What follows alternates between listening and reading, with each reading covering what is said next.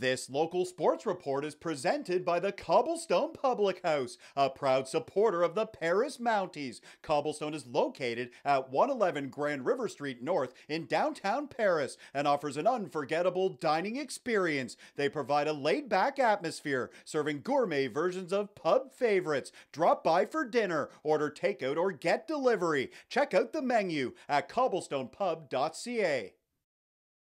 The Paris Mounties looking to pull off an upset as they hit the ice on Saturday night. The Mounties hosting Kyle Baker and the second place Wellesley Applejacks at the Brant Sports Complex. Opening period, it's a good chance for the Jacks. Connor Dorbecker to Kyle Baker. His shot is turned away by Nick Barker. He keeps the game scoreless. Then we've got a big hit on the near side. Isaiah Katsubi for Wellesley, leveling Brady McLaren. Still in the first, the Mounties strike on this play. Grant Eastwood setting up Brett Hibbert, and he puts it in. Hibbert with his fourth goal of the season. The Mounties up 1-0 after 20 minutes. Second period, here comes Wellesley. This is Connor Dorbecker breaking in, and it's a bullet from Dorbecker. He ties the game with his second of the season. We are knotted at 1. A few minutes later, this time Dorbecker is dishing. He finds Carson Wickie, who turns and fires. Nick Barker with the stop. He gobbles it up, and we stay tied. Midway through the period, Paris with a 3-on-1.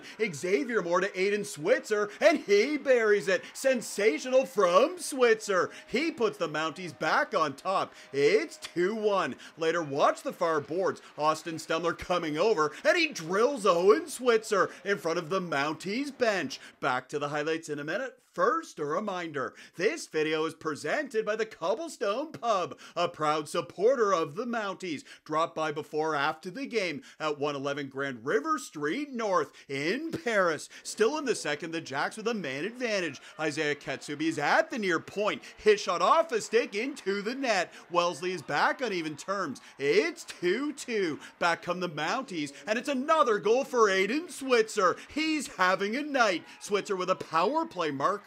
Paris is up 3-2 after 2 periods. Let's move to the third. Sam Collins in the middle. Hey Sam, why don't you go ahead and give us a wire job? What a shot from Collins. He extends the lead. Paris is up by a pair. It's 4-2. And from there, Nick Barker was unbeatable. He stops Jake LaRue on this play. Barker with 38 saves, and it's a Mounties victory. They take it by a final score of 4-2. Aiden Switzer, the scoring star, with 2 goals for the Mounties.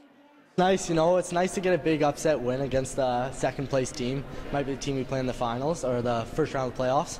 So yeah, it's nice, and it's finally nice to bury a few goals, get the monkey off my back. We've been coming along great. We've been peaking. We've been putting the work in at practice. We've been we've been going in the right direction. It's like really huge for us moving forward in the playoffs and to beat them. We're probably going to see them first round unless we start going up on this uptrend. But for me, I think in that second period, the boys really helped me out, and if it wasn't for them, you know, I couldn't have done it. Barker played absolutely unreal. That game has to go to him. He kept us in it. He said we kept him in it, but he kept us right in it. As of right now, if we were to go into playoffs, we'd be playing them, so I think that's pretty good. We know that we can beat them. They know we can beat them.